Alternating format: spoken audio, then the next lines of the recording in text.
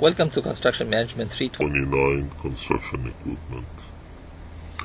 This is a new class that has been added to the core curriculum, and it's going to be optional for those of you who have not started by fall 2012, which means pretty much everyone. So let's see what are we going to learn in this course. The course objectives, or the topics to be covered, we're going to talk about what's the role of construction equipment, what are the job site conditions that are leading or affecting the equipment selection. We're going to learn about equipment production rates, which is how many units can they produce per a unit of time, or the productivity. We're going to learn about maintenance management. What kind of maintenance does this equipment need? We're going to learn about equipment economics and the decision whether to buy, lease, or rent equipment. And hopefully by the end of the course you're going to achieve these course outcomes. So you're going to understand the performance characteristics of major pieces of equipment commonly used in the construction industry, whether it's in earth moving, in concrete, in any other operation on site. You're going to be able to match equipment selection with the job site conditions. So for which type of job site conditions should we select what type of equipment? You're going to be able to develop an equipment system, including major pieces of equipment and ancillary items, to satisfy construction production requirements. So once we know what's the volume of work to be done, what's the amount of time that we have, what are the job conditions, we're going to select what's the most suitable piece of equipment to reach these objectives. Be able to calculate the production rates for the studied equipment. So once we start learning, for example, about bulldozer or loaders or tower cranes, we need to calculate what's the cycle time and what's the production time to be able to determine its productivity and the best use of that piece of equipment. We're also going to learn about understanding rolling resistance, grade resistance, and total resistance as they affect equipment speed, cycle times, and overall production. Especially equipment that's going to be moving or rolling on the ground, especially in construction sites, we're going to have these different types of resistance that the equipment has to overcome, otherwise it's not going to be able to work. So we need to learn about these. Know what equipment performance curves are, as we're going to see later in the course. Each piece of equipment comes with its own user's manual that includes performance curves that show how to estimate and how to operate according to the best performance, to achieve the best performance of the equipment. And we're going to learn and understand how to calculate the fixed cycle times, the variable cycle times, and the total cycle times, and how they affect the production rates and costs. Because basically, if I know that the cycle time of this piece of equipment to perform one cycle is, let's say, 3 minutes, then it's going to achieve, assuming that we're working 60 minutes per hour, which might not be true, as we're going to learn later about efficiency. So it's going to have 20 cycles per hour. Knowing the capacity per cycle, that's going to enable us to estimate the total production per hour and therefore calculate the equipment needs.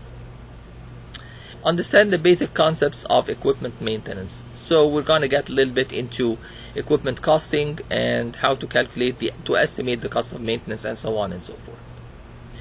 And understand the economics of buying, leasing, and replacing equipment, and the associated factors of depreciation and other owning and operational costs. All of these are going to be included in this course.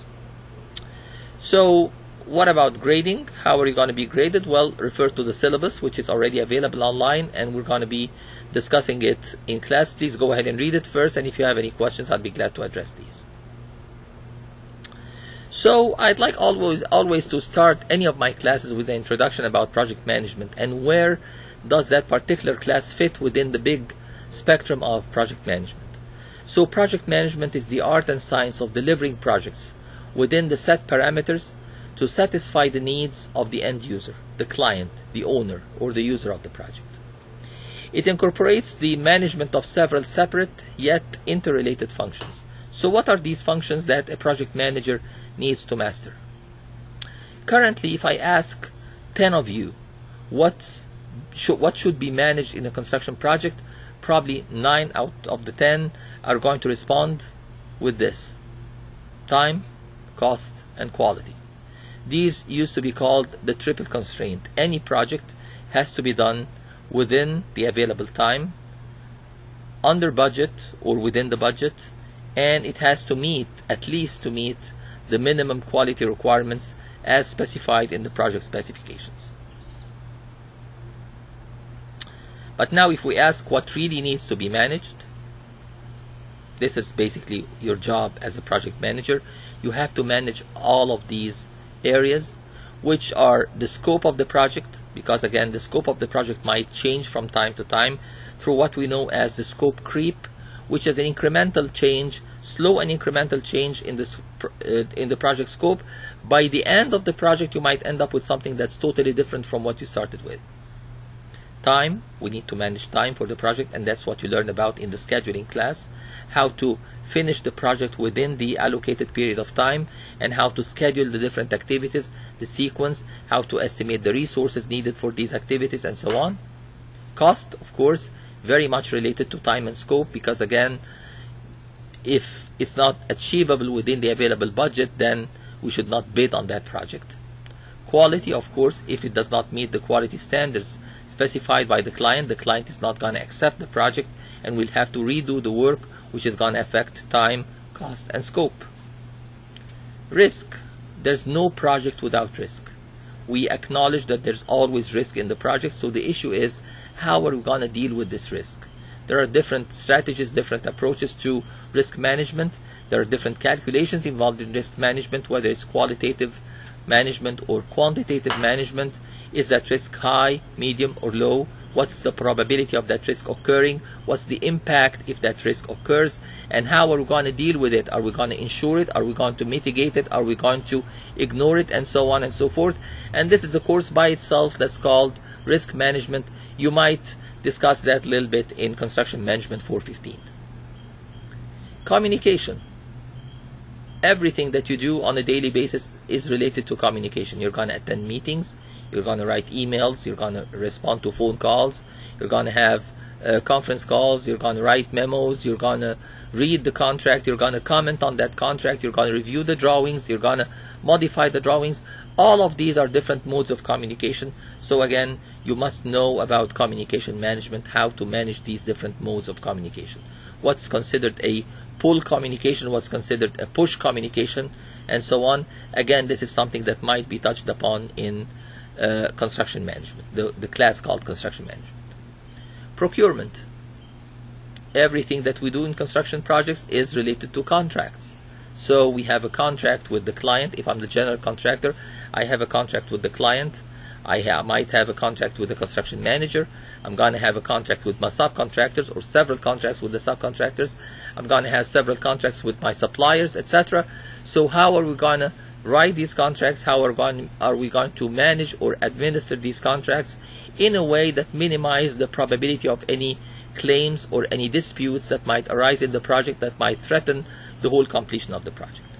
And human resources. Again, we are dealing with both capital assets like equipment, for example, and we're dealing with human resources, the personnel who are going to develop this project for us. So how to form teams, how to recruit these teams, how to motivate these teams, how to give them a common way of looking at the project and synergize them, how to have incentives for that team, and in case of bad performance, how are we going to penalize the team members, and so on and so forth.